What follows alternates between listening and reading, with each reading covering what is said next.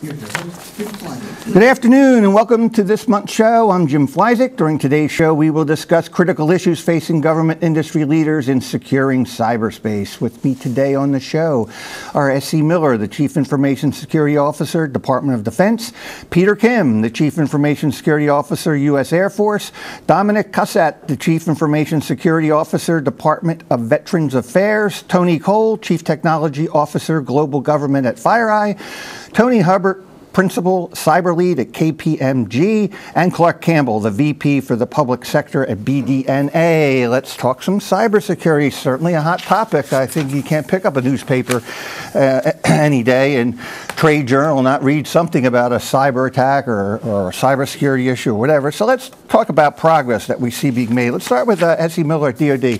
Essye, tell us about some of the progress you see being made as you try to work through some of these cybersecurity matters. It's been a great time for DoD. For the last 18, 24 months, we've been focused on visibility. You know, understanding what's on the network, who's connected to the network, and what they're doing on the network. Right. You know, we implemented the Cybersecurity Scorecard, which has propelled us leaps and bounds to understand what our environment looks like. Obviously, we can't defend what we can't see. Absolutely. So awareness is very key. The other thing we're focused on is cloud adoption. You know, do you think cloud is, some argue cloud creates security issues, others argue cloud's an opportunity because you have an opportunity to really know what you have, like you were just saying? I think it's a little bit of both. You know, I think it needs to be more of a hybrid. Right. You know, based on the information. Absolutely. We need to understand the information before we make a decision where to put it. Makes sense. And then deal with it from a security aspect. Absolutely. In that same Well vein. said. Well said. Peter Kim, how about progress over at the Air Force? What do you see? So whatever DoD's doing, we're there right, Great answer. right with Great it. answer. Great answer. But a little different spin to that one. So we have a new Secretary of Defense, Secretary of the Air Force, and also Defense. But Secretary Wilson, the very first thing that she looked at, one of the first pieces of paper that she looked at was the scorecard, the Air Force metrics on cybersecurity. And she's made it a point to make it a priority at her level and with all the 4 stars in the Air Force. So we've actually ramped up some progress in that area. We had reached some stasis, some kind of in the last 3 months, not made the progress I thought we liked, but she showed up, and all of a sudden it's just new energy. So good. It is true. The CEO cares, everybody else cares, and on down the entire Air Force. So that's been a great thing to help propel cybersecurity here. Yeah, that's really good to hear, because that has been a problem in the past where people, you know, at the mid-level managers and all would be really concerned about the issue, but the top of the echelon, maybe it wasn't top of their agenda, but now it is. Now it is. Doing the metrics once a month with the Chief of Staff of the Air Force and all the 4 stars. Well, certainly all the things that have gone on in the country and all the break-ins and the data breaches and all, I think, have brought it up to a high priority. Tony Hubbard over at KPMG. Tell us how KPMG plays in this and progress you see being made in your customer base across government. I think one of the key themes we're seeing from a progress perspective is more discussion around risk management. I think it wasn't that long ago there was a perception that you could protect yourself entirely, you could have 100% security, and I think now the discussion is moving towards how do we manage risk. You know, we understand that at some point our clients or the government may be compromised, so how do we respond to that? How do we manage the risk around that? How do we make sure that our crown jewels are protected? I think there's more discussion around that than there was before, and I think that's a very positive trend. You know, that's a great point, because in discussion with higher levels, when Chief Information Security Officers talk about cybersecurity and bits and bytes and things like that, it's not necessarily, it doesn't resonate that well, but if you talk about risk management and the risk to the organization if we don't do this, I think it's a much more powerful message. Absolutely. Dominic Cussatt at VA. VA's been pretty much well represented in the trade journals and a lot of things going on there, a lot of big programs going on there. Tell us the progress you're making in securing these programs.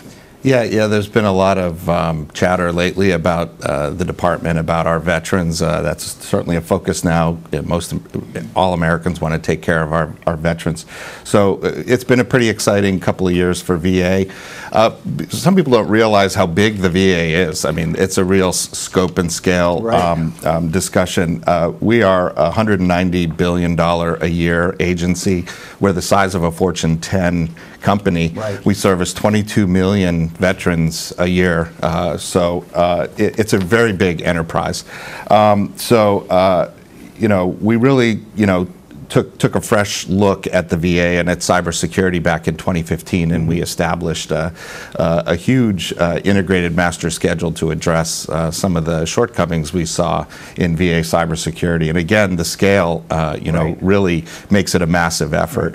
But we've had a lot of success. I'll give you an example with the recent WannaCry ransomware. Ransomware is a big issue for us with healthcare because it can cost lives if an adversary gets in. I've been reading things, and you not only have the traditional IT stuff, we got all the medical devices and all the Internet of Things kind of stuff. Exactly. So the healthcare industry is a real target for things like ransomware. So when WannaCry happened, of course we rallied, we scrambled the jets, we pulled the staff together, and when we stopped in and looked at our patching status against the WannaCry vulnerability, we were at over 98% across our huge enterprise, which is a global enterprise, 350,000 users on our networks.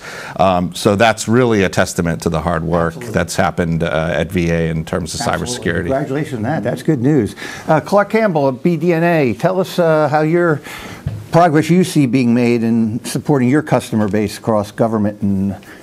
So I've spoken to no Russians today. Okay, well that's a good thing. Just covering that off. Two, what Dominic just mentioned is what BDNA does, because we actually support the entire enterprise of the Department of Veterans Affairs. Oh wow, cool. Where we provide that proactive information from a cybersecurity standpoint of what is the end of life, what is the end of support, what is the current vulnerabilities that you have, regardless of the data sources, whether they be the Taniums of the world, the big fixes, the ADDMs, the SCCMs of the world.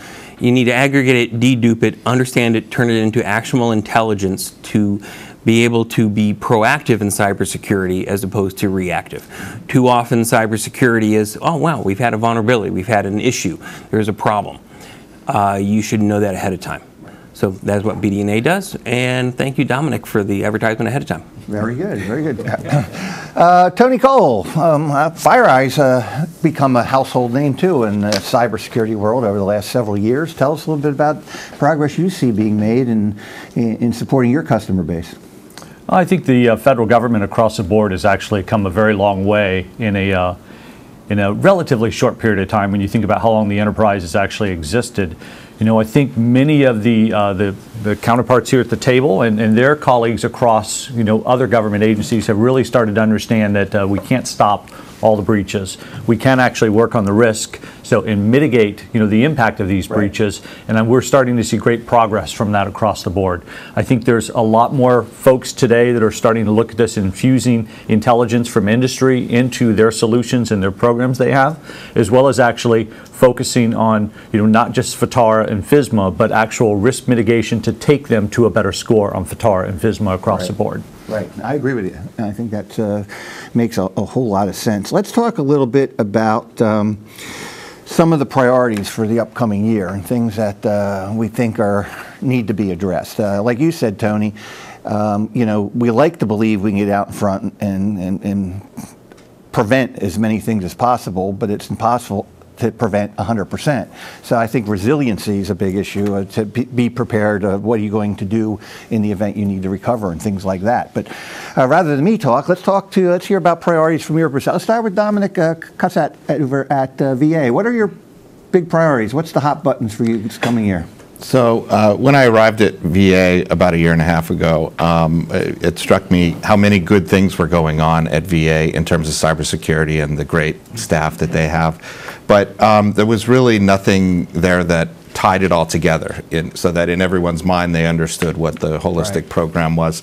So was a new executive order signed out by the president a few months ago called Strengthening Cybersecurity of Federal Networks and Critical Infrastructure. So we're seeing this executive order as an opportunity to array all the great things that we're doing around this cybersecurity framework, which has the 5 tenets of identify, protect, detect, respond, and recover. Because it helps us convey convey to our enterprise why we're doing what we're doing and how it all fits together.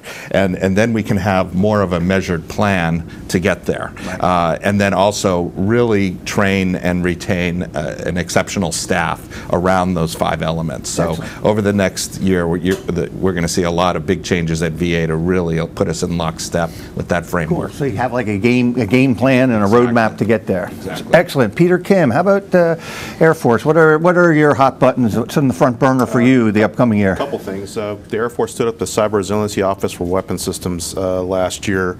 That's tackling the cybersecurity of our mission systems and weapon systems. A lot of that stuff has information technology, and so we're figuring out through some mission threat analysis with the CROW's office led by Dennis Miller at the Air Force Material Command on where those hot buttons, critical assets are that we need to secure.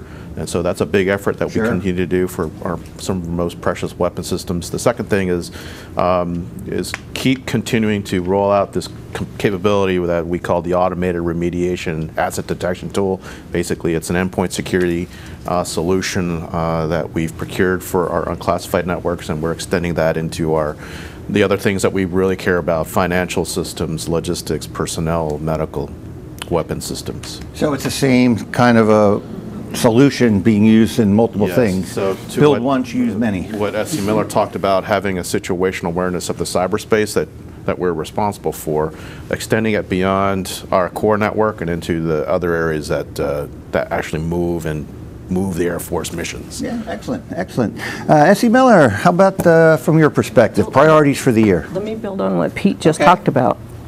You know, the remediation efforts that the Air Force is doing, it resonates across all of the military services. You know, how do we get to automated patch management so we move away from being reactive, but making decisions based on the threats that we see beforehand, such that we harden the surface. I'm less concerned about what's within the network and more focused on what's coming my way and hardening to protect against that. You know, one of the big drivers there is moving to Windows 10 across the department. Yeah, I know, it's a big effort of your prior CIO was made the big Exactly. And even with the administration change and the new Deputy Secretary of Defense, the mandate to move by March 2018 it's still is a still major there. priority. It is. And what we've seen, similar to what Pete alluded to earlier, all of the service secretaries and unders coming to the table to say, hey, we're going to reallocate and adjust resources to fund this and make it happen. Wow. I mean, that's what you need. You know, you get the management behind it, and it moves forward. It helps immensely. Tony Cole, what are some of the priorities you see in cybersecurity for the upcoming year? Well, I think, you know, many folks today understand, as you mentioned earlier, Jim, you know, we're seeing just a slew of attacks continuously increase in sophistication. So I think one of the priorities that the federal government is focusing on that we really like is starting to actually make sure that they're looking at data sets from endpoints and from their network perimeter as well, and tying all this together and fusing it with intelligence. So that's giving them a better picture, as Essye said, you know, of what's coming across the board, what their priorities are, and what they need to focus on, and then actually building courses of action so to actually automate. I think the other piece is we're going to see more and more speed applied towards moving to the cloud, because quite literally, I know all of these folks, everyone has trouble finding enough security professionals, and that is at least one benefit that you get moving to the cloud. These companies that focus on cybersecurity in the cloud, that gives you a great benefit, and the government is starting to build some really good requirements for cloud providers to meet their requirements in the federal space. Yeah, well, there's FedRAMP out there and things like that, and I do think cloud is an opportunity. I actually taught cybersecurity for 18 years at a graduate level on Saturdays, and you know, I used to try to start off with the complexity of the thing, but talk about, you know, you need the endpoints, you know, and we have CDM programs and things like that. You need to protect data in motion, data at rest. And there's also the devices in the network, and that's where I think places like, you think about VA, the amount of devices you have that are not traditional IT devices necessarily, but all the medical equipment and things like that that have to be dealt with. Let's get back to talk about priorities with the other panelists here. Tony, Hubbard, what are some of the priorities you see for the upcoming year in cybersecurity? Well, I think from a priority perspective, I think it needs to continue to be the theme of focusing on the fundamentals, the blocking and tackling, and having good, obviously technology is fantastic, and there's a lot of technologies we're talking about that can be very helpful and beneficial, but if you look at some of the major breaches recently, they came down to fundamentals. And some of them are very simple. I mean, someone clicks on a link. But I mean, and there's not many technologies that are going to prevent somebody from coming in the morning who haven't had their cup of coffee yet and they're not quite awake, and they see an email come in with a link and they click on it. Next thing you know, you have malware in your environment. Right. And you might not even know it. And they might not even know it. The link right. may do something that looks like it did what it was supposed to do, but in the meantime, it drops some malware into your system. Exactly. And then the WannaCry was just an outdated patch. You had target breaches, OPM breaches. These are low-hanging fruit items just around fundamentals of maintaining good cyber hygiene, and I think that has to continue to be a priority going forward. I think it's a good point. Let me chime in. I think that's a good point, because one of the things we continue to focus on is a culture shift. Yeah. We talk about security, and we focus on the security officer. Right. And it's helping the general population understand that we all have a role Absolutely. in this. Every single individual in your organization has some responsibility for cybersecurity. Exactly. Yeah. Tony, you had a comment? Yeah, I like what Essye said on trying to actually change the culture, and I think gamification is something that's starting to actually really take hold in the industry, making the users sensors in the environment. Good so point. I think if the federal government can actually get on board with that and start to drive it, and it's harder because they can't incentivize people like commercial companies can, but it could create a very, very large success, because the cyber hygiene piece we've been talking about for 20 years, and it's still not institutionalized. So we need to get there sooner. Yeah, well, unfortunately, we still have people that are still doing patches and patches and patches and patches and patches, which I call the Band-Aid approach, as opposed to stepping back and looking at the big picture here. Clark Campbell, let's from your perspective, what do you see as priorities in cyberspace for the upcoming year? It's a common operational picture that needs to be established, just as the DoD, since their DoD is well represented here, that when they go into battle, it's the same thing from a cyber standpoint. Who is the enemy? Where are they coming from? If you can have that information in a proactive way versus a reactive way, it would improve just the overall efficiency and the challenges they have. There is a budget challenge that will not solve all the problems at any one time in any one year of appropriations. But if you can prioritize with visibility, with a common operational picture through a single pane of glass, that would help. Mm-hmm. I think you hit on something that to me is critical. We need to get to be a proactive society when it comes to these issues. I think, for many, many years we've been reactive. Something bad happens, we patch it, we Band-Aid it, we fix it. We need to get out in front of those things and treat these things in a more proactive area. We want to talk about lessons learned and challenges and where we're going in the future and things like that. But before we do that, we're going to take a short break. You're listening to the Federal Executive Forum on Federal News Radio, 1500 AM. Welcome back to the Federal Executive Forum on Federal News Radio, 1500 AM. I'm Jim Flyzik here with Essye Miller from Department of Defense, Peter Kim from the Air Force, Dominic Cussatt from Veterans Affairs, Tony Cole from FireEye, Tony Hubbard from KPMG, and Clark Campbell from BDNA. We're talking cybersecurity. We've been talking a little bit about progress. We're talking about some of the priorities for the upcoming year. Now let's talk about some lessons learned. What we've learned on the program is that oftentimes our listeners, who are your colleagues, like to hear some of the things that you guys have experienced, which help them in perhaps overcoming similar kinds of things. So let's talk lessons learned. Let's start with Peter Kim. Peter, what are you learning kind of as you go through the process? So a little bit about what we were talking about before. It's a big culture people challenge for me. So we're launching in a couple initiatives starting this month. So we see the issue and the challenge with two camps. There's the cybersecurity camp. And for the most part, I think they're aware of all the threats. The big challenge there is the culture shift to learn new things and to move to new technologies and capabilities. So they've got their head down day to day using the tool sets they have and the processes and the concept of operations on how to do the network. My challenge is to introduce new technologies and new ways of doing business and thinking about the problem and start kind of weaving that to the fabric of their day-to-day operations. And so that's a big challenge as we kind of look to jettison the old technologies and bring in new things like artificial intelligence, automated endpoint security.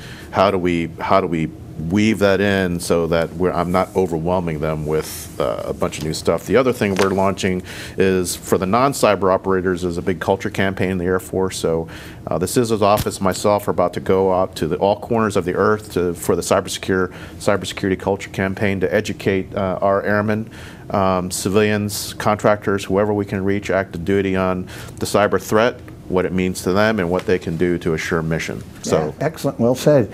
And thanks for bringing up culture. We're now 154 for 154. When we talk challenges and issues and whatever, we have not done a radio show that culture and people has not been put on the table as an issue.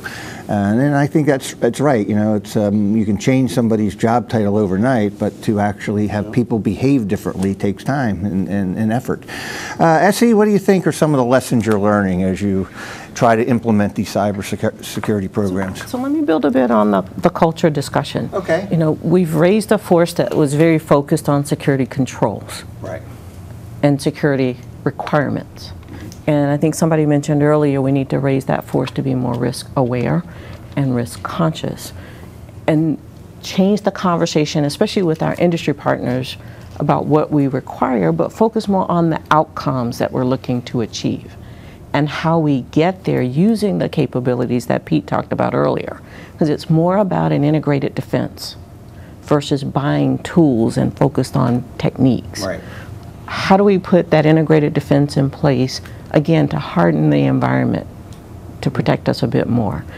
So in that vein, we're having, I think, different conversations with our industry partners now. Mm-hmm. You know, we talked about cloud adoption earlier. We've had several engagements with what we consider the big 5 industry providers on cloud technology. Something new for us. And I'll tell you, the first one was very painful because we talked to them from a requirements perspective. Right. This is what we want to do. And it took several rounds of conversations to understand we needed to open our aperture a bit. Right. And clearly understand how industry is doing this and what of that we can adopt and maximize within the department. Right. So we've become we are very prescriptive in how we do things. Mm-hmm. And to a degree we have to be. But then how do we soften those edges a bit to allow innovation? Right. And take advantage of what our commercial partners are doing. Right. So you lay out, it's good to know the specifications, requirements, but then you define the result you're looking for. Exactly. And how do we get to that result that we're trying to achieve. Excellent. Dominic, how about lessons learned? As you work through these issues day after day, what are some of the things that you encounter that are worth passing on? Well, I think everyone at this table would, and probably everyone who's listening to this show who's a cybersecurity professional would agree that our world is an ever-changing world. There's no constants. You know, we are constantly dealing with evolving and changing threats, evolving and changing technology that we're trying to employ. We're trying to be innovative, evolving and changing vulnerabilities that go along with that technology. And then while all that's going on, we have evolving and changing standards and statutory and regulatory requirements that we're trying to keep up with. So I often liken it to, trying to hit a moving target that's moving very fast from the back of a pickup truck being driven at 60 miles an hour. It's not, right. There's a lot to align to get all that to work. Absolutely. The bad guys are looking at what the good guys are doing and trying to anticipate how do we get around this next defense. Absolutely. So if to Essye's point, if you look at this with a checklist mentality and just a list of requirements that you have to do, you're constantly going to be chasing, and there's never going to be any way to keep up with it. So we've learned we really need to use more of a risk-based approach to prioritize and to really know where to focus our attention. At VA, we're building some new risk scoring methodologies that we can use to help us pinpoint where we need to focus our efforts, and we're also embarking on revising our enterprise security architecture so that architecture is better informed by our risk scoring and our understanding of where the priorities are, because otherwise we'll never catch up with the threat. Right. Yeah, it is an interesting sort of like cat and mouse game, trying to stay ahead of the curve. Clark Campbell, how about from your perspective, what are some of the things you're learning along the way here? Some of them maybe surprises that pop up here or there, or things that you encounter that you pass on to your colleagues and other government folks. The government isn't demanding enough on what they ask from industry. I like that. As we approach the issues of LPTA, if you want to solve a problem, how do you quickly come in, solve it? It doesn't take 2 weeks, 3 weeks, 5 weeks, a month, whatever the case may be. And I realize I just screwed up 5 weeks and a month in succession. But it is, how do you come in and prove that out to us with minimal thing? How do you come in a day and help us improve our risk management framework? There should be a way to prove that out with limited effort to be able to show value. Right. And how does that impact the RMF and the day-to-day operations? And that is what the government should be asking for. And the government is too used to industry saying, we need extra time and we need a lot of your people. So put more pressure on. Yes, sir. Yeah, I like that. You know, it's in its.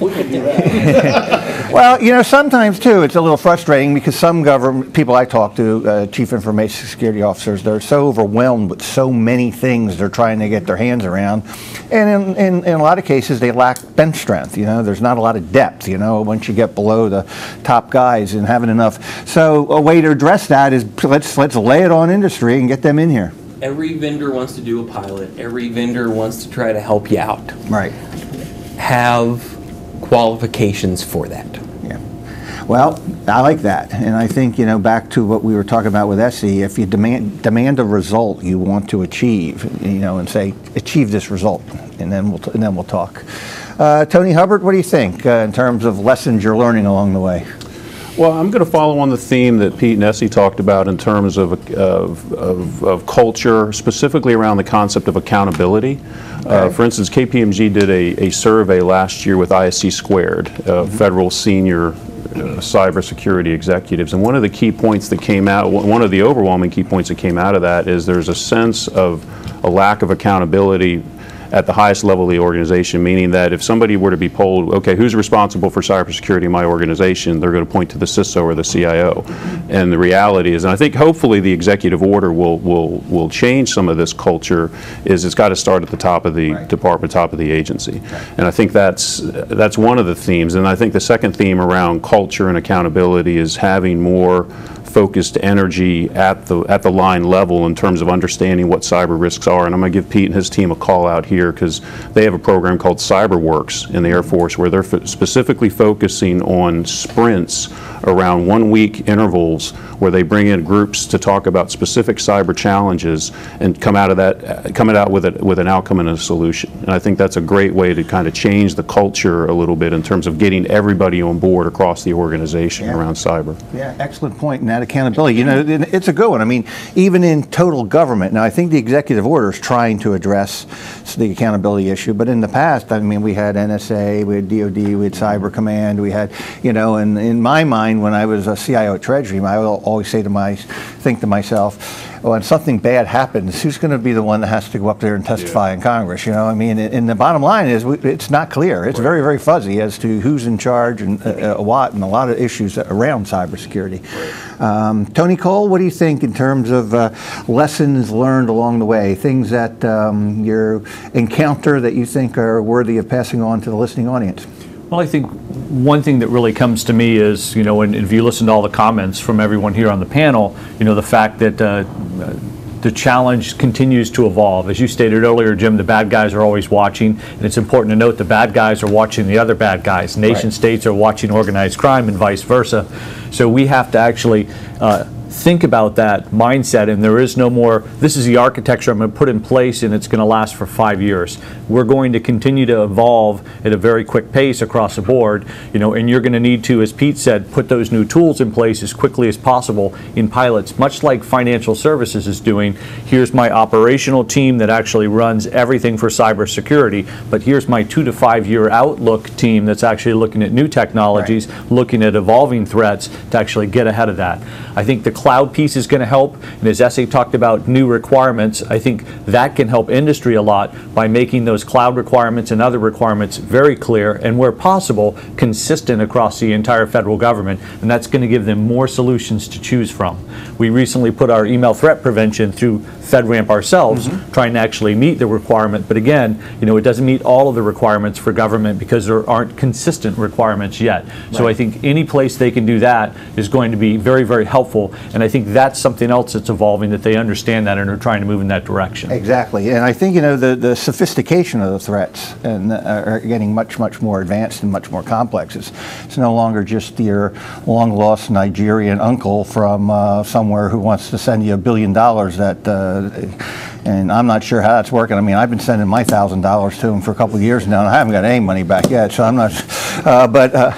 Tony, you have a follow-up on that? Yeah, absolutely. So it's really interesting, threats are getting more sophisticated, but they're only getting to the level of complexity needed to accomplish their goal. And I think that's very important for us. That's a very good point. Yeah, we really have to think about that, and it's not mentioned very much. It's in our M-Trends report. We talk about this. So if we don't focus on patching, they're going to compromise those systems. But if we patch those systems, they're going to go after the more critical assets in a complex fashion. Right. So we have to actually build our defenses around that thinking. That's right. And you got to think the breadth of the issues, because if you focus on something too narrow, they'll go for the easiest way to penetrate the network.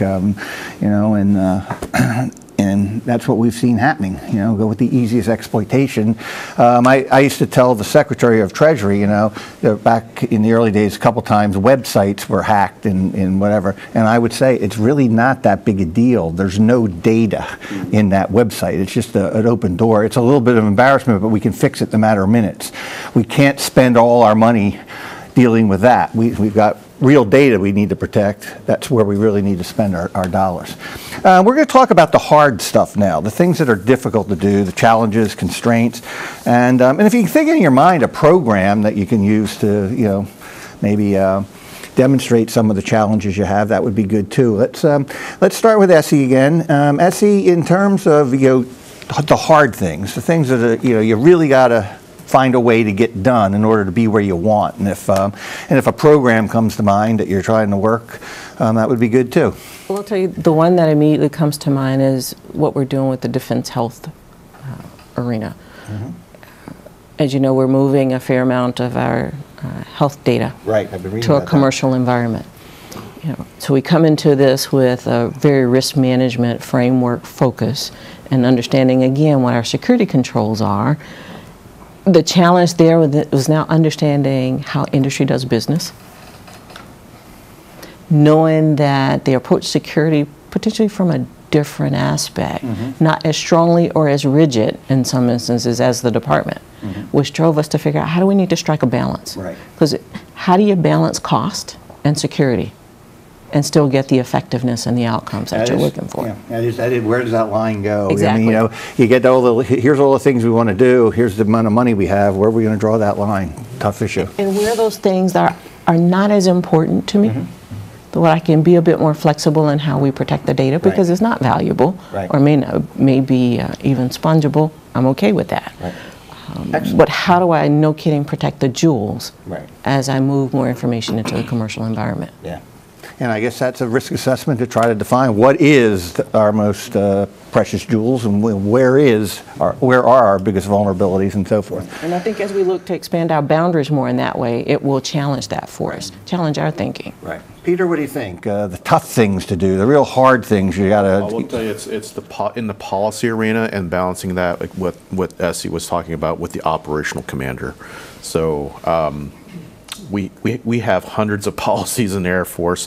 The Secretary has launched a new initiative with the Chief of Staff to start literally deleting Air Force instructions and regulations where we don't need them.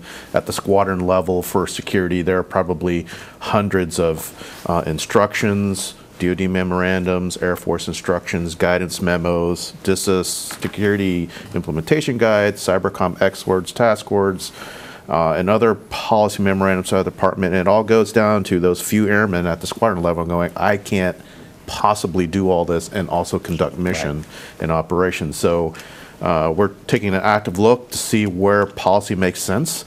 and deleting those that, quite frankly, aren't needed anymore, so that we can enable the airmen to think about how to do security and not have a risk control checklist mindset, but more of a thinking person that is risk aware, as he was saying, risk conscious. And so conducting the operations at the edge instead of trying to figure out what every control needs to be done on top of all the other things it need to do. Yeah, excellent points, excellent points. Yeah, because oftentimes something goes wrong and you probably create another policy, and then something happens, create another policy. Before you know it, you've got so many policies that you're totally confused. I think we're, at the lowest level, we've confused that guy the person at the lowest level. They are literally, they have stacks of policies they're trying to follow. We're trying to get it down to a manageable number. You know, I used to tell, when I was doing consulting, I used to tell companies the same thing, that, you know, you can't just sell another tool. What you need to do is come up with, if you have a tool, you need to talk about, this tool can go in and we can do away with these other 5 tools you don't need anymore. That's the way you have to approach it. You can't just keep buying another tool. You have to find ways to simplify. Same thing you're talking about with the policies. Point, the Outlook team is a great idea, because we have the operational team trying to do day-to-day operations, but test out the new joint regional security stacks and also adopt new tools and look on the horizon for newer things, and it's not as efficient as it could be. So you figure out ways to make that better for the operator. So, if I may, I think that goes back to that integrated defense I talked about earlier. You know, as we do a full architecture review, where are those gaps? Right. And that's where we need to focus on, how do we fill the gaps versus buying things or tools that we already have. Right. What's the capability that we're missing, and how do we close that hole? Excellent. Excellent. Dominic, Cussatt, what tough things to do, challenges?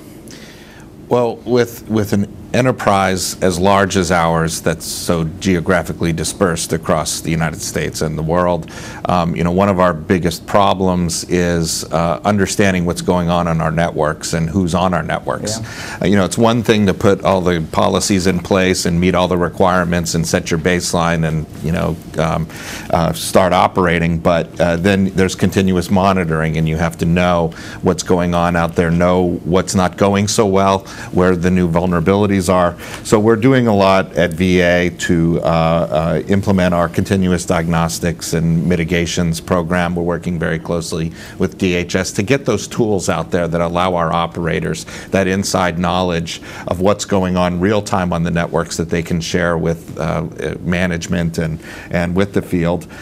In terms of who's on the network, it's just as important to know who's on your networks.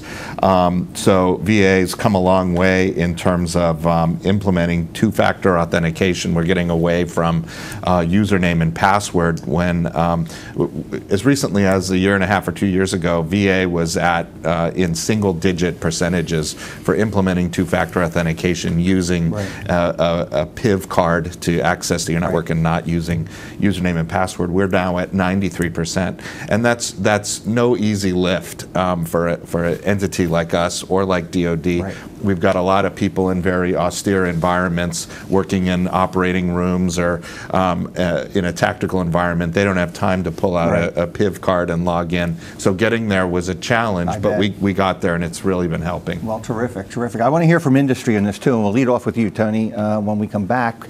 But we first need to take a short break. You're listening to the Federal Executive Forum on Federal News Radio, 1500 AM. Welcome back to the Federal Executive Forum on Federal News Radio, 1500 AM. I'm Jim Flyzik here with Essye Miller from Department of Defense, Peter Kim from the Air Force, Dominic Cussatt from Veterans Affairs, Tony Cole from FireEye, Tony Hubbard from KPMG, and Clark Campbell from BDNA. We're talking cybersecurity. We've been talking through progress and priorities. And we end it with talking about, with our government guests, about some of the really hard stuff, the tough challenges that have to be overcome in order to get to where we want to be.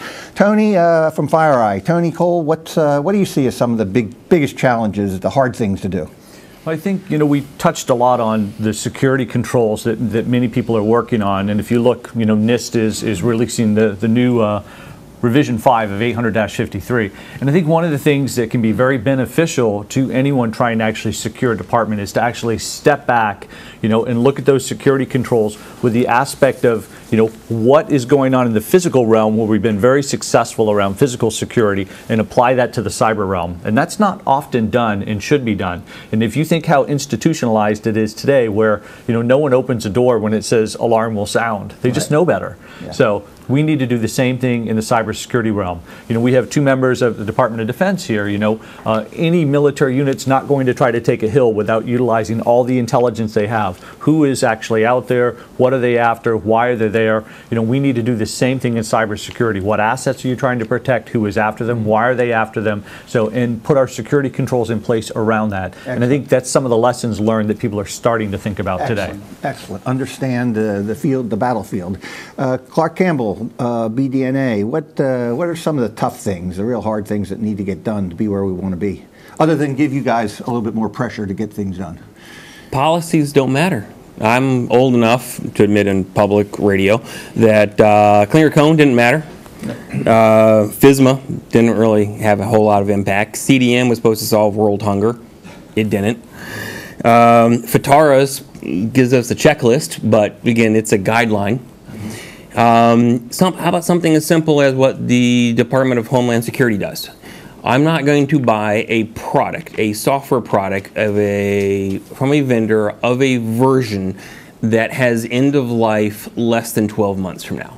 So I'm not buying old stuff now. Mm-hmm. It's not policy. Policy is a report card, and I went to a state school, so they don't matter. Right. So it is, how do you enforce things internally to be able to drive what is necessary for cybersecurity? And then it is the adult supervision. There is no technology company, whether it be FireEye, BDNA, or the adult supervision the KPMGs apply, that can do that. It is the government that needs to enforce that. Yeah, excellent point. And we don't have time today, but I could tell you about the number of times I testified on FISM and things like that, and made points very similar to what you did, that FISM scores aren't solving problems. Tony Hubbard, what do you, when you think of the tough things, the challenges, the things that are really difficult to do that you want to get done? Well, 2 jump out, more tactical challenges. Okay. One, we've already talked a little bit about third-party providers and FedRAMP and things like that. Essye talked a little bit about that. And I think that's critical, and because if you just go take the example of Target, I mean, that was a third-party breach, and there's so many examples of third parties where our federal agencies are connected to, where you don't necessarily have that assurance that you would with your internal environment. And so I think you look at some of the standards out there, NIST 800-171 is out there going from a compliance perspective by the end of this year, this calendar year. Hopefully that will drive more compliance. FedRAMP we've talked about.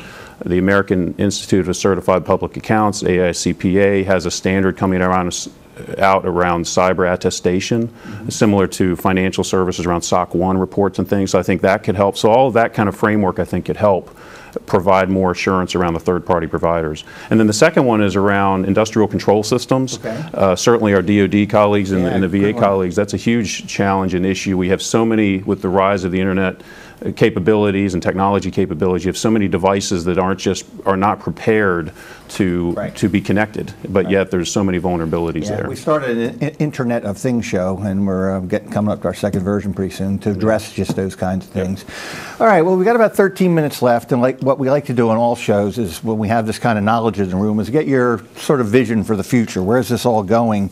Are we going to get to a place where we're proactive and we can prevent most big attacks? You have people talk about digital Pearl Harbors. You have people talking about, no, it's not that big a deal. Can we get out in front of these things and be proactive and prevent most of the attacks that really cause damage? And let's work our way down the table. Tony, what's crystal ball look like for you? So I think one of the things that we have to realize, and I mentioned it earlier, and a number of people have discussed it as well on this panel, is the threat is going to continue to evolve. So we need to build a structure that allows us to evolve just as quickly. So for instance, if we have a 10-foot wall, we're trying to keep the adversary out, and they put up an 11-foot ladder, then we need to be instrumented where we can actually knock that ladder down very quickly. They're not able to steal anything. We can close the hole and move on to the next time. Because I think today we talk about cyber hygiene and some of the issues in that area. We need to fix it today, because this problem is going to get infinitely worse. So the other Tony just mentioned IoT. That's going to be a massive issue, and we've not even seen that start yet. I mean, it's in its infancy.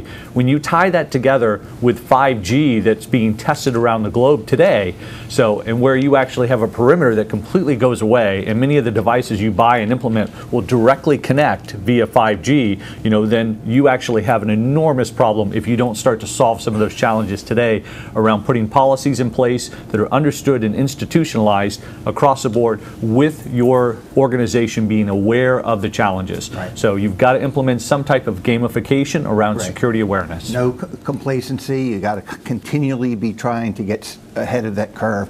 Clark Campbell, what's the future look like for you, sir?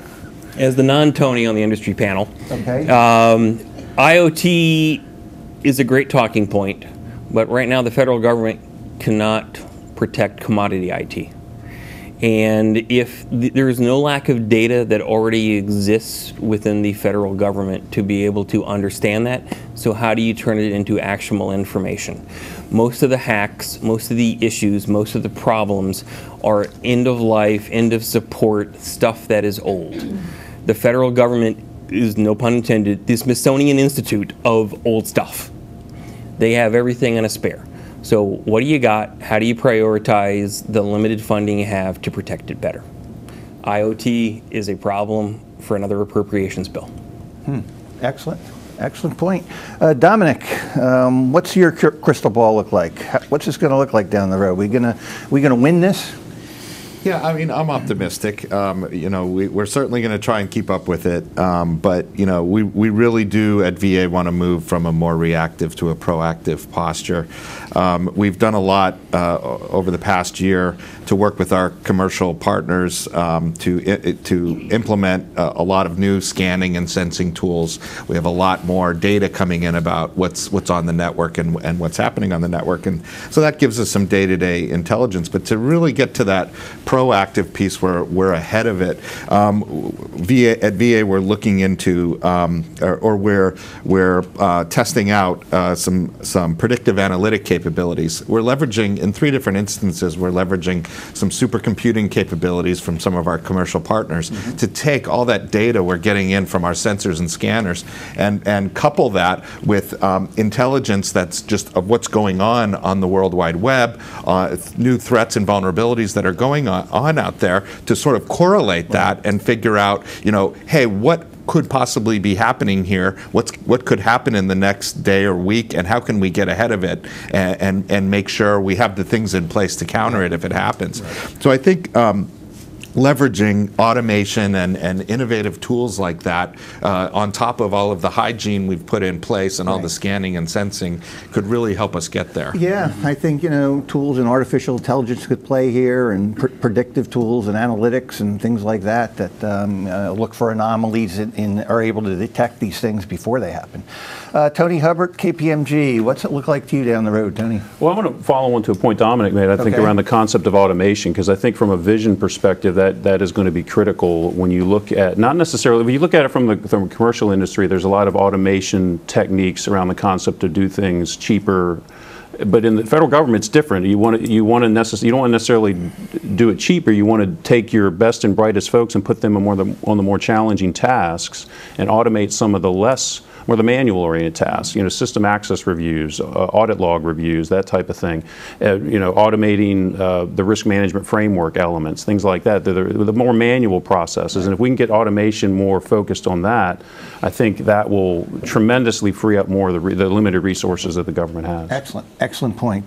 Peter Kim, what's it look like down the road to you in your Air Force role?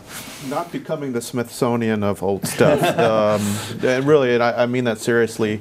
Essye and I were talking in the car I want young people to come into the Department of Defense and the Air Force and be jazzed and energized about new technologies and innovation. I don't want these 19-year-old kids showing up and I have to slap, 1,000 pages of controls and instructions they've got to read and say, that's what you've got to follow. Right. I want them to be able to get into a new world where we're not the Smithsonian and we're this other entity for cybersecurity and cyber operations.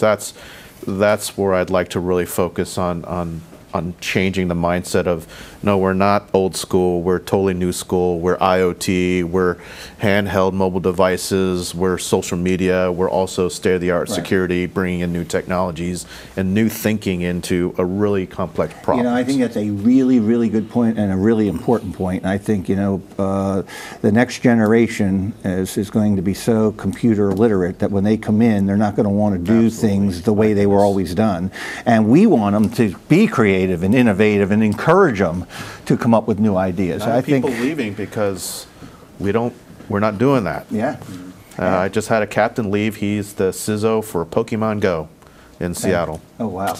J.V. Wisniewski, that's a call to him. He left the Air Force because we're too old school for him. Wow, interesting point that dovetails off what Clark said. Essye, what's your crystal ball look like? Where's this all going? What's it going to be like down the road? Our ultimate responsibility is to protect the Department of Defense Information Network such that it enables our warfighting missions. And there are things that we have to do to make sure we can get there. First looking at speed to capacity. How do we posture ourselves to meet the requirements of the warfighters much quicker than we are doing today, which means agility on our part. How are we responsive to a threat dynamic environment? How do we balance cost with security? And we understand what that trade-off is, back to understanding what's important to us, and then leveraging our partnerships with industry so that we understand the emerging technologies, we understand how we can use those to fill our gap, such that we are predictive in understanding the threats and being responsive to them before they hit, and taking some of the responsibility off the humans, because they really are our most vulnerable character in this picture. If that end user is not as aware as we would like them to be, how do we take on that responsibility such that the system takes care of it before it hits them? And then to Pete's point, where's our trained and ready force? Posturing ourselves to bring in the next generation of the folks sitting around this table. That speed issue is one that I'm glad you brought up, because I've talked on the show before about we're approaching, especially in things like cybersecurity, a world where decision-making time is approaching zero. I mean, things happen so fast, and things can happen in cyber attacks so fast that we need to begin thinking in terms of time approaching zero in terms of how fast decisions can be made to offset problems. All right, as I try to do with each show, I try to do some recap of some of the little nuggets I heard from all of you that resonated with me. When we talk progress, first thing we heard about was awareness, and the fact that you need to create awareness throughout the entire organization, that everybody's in this together. It's not the chief information security officer is not going to solve all the problems in the organization. It's going to take everybody's awareness to realize they have responsibilities too. We talked about progress in preparing to go to the cloud and what some of the issues that brings up around security. We talked about how risk management is a good way to approach the subject as opposed to cybersecurity or bits and bytes. And when you're talking to senior leadership, you talk about business risk, you talk about trusted organization, trusted agency. If you're seen as having good security, I think you'll be seen as being a very good organization. And we talked about the need to be proactive, more proactive in the future. Priorities, we talked about the fact that there is an executive order out there that gives some direction to that. We talked about mission and weapon systems in the DoD being top priority. We talked about better detection tools. We talked about going back to the fundamentals and talking about the blocking and tackling and the basic things that we're not doing. And we talked about the developing common operational pictures. Lessons, culture, and people came up, as it usually does on our show, you need to deal with the culture, people, processes, risk consciousness across the organization. Demand more. We heard demand more from Clark, and we heard accountability. The need to, really have people accountable for things. As so, if no one's accountable, then when things go wrong, everybody's going to point the finger at everybody else. And so that issue, I think, came out loud and strong. Challenges. We heard about some of the challenges with the defense health commercial environment and the fact that it's just a big challenge. Policies. We talked about policies. Perhaps there's too many. Perhaps we need to decide what we need. We heard about identifying gaps being a challenge. We heard about who's on the network being a challenge, two-factor authentication, don't buy old stuff, industrial control systems. We heard about all of those being challenges that are on the table. When we got into talking about vision, we talked about the need for continuous improvement processes or ways to stay ahead. And if the ladder's 11 foot and they go over that ladder, we need to find a way to have a bigger ladder or whatever. You had some good analogies there we talked about. We talked about prioritization and the fact that we need to prioritize what we're going to do. We have a finite budget and we have certain things. You need to really identify what are our biggest vulnerabilities, what are the biggest areas that we really need to focus our money and time and resources on, because we don't have unlimited resources. In vision, we talked about proactive, and I liked what Peter was saying about the fact that we need to have younger generations coming in. We need ways to incentivize them to be creative and innovative and not just do things the way things have always been done. We talked to speed to capacity and the fact that the decision making has to be done much quicker than it was in the past. And we talked about, in my mind, the things I heard and what I took away from this is everything you're talking about here is about saving lives, making our country more secure in the future, and making the country more secure for future generations and our kids and grandkids and those that come behind us.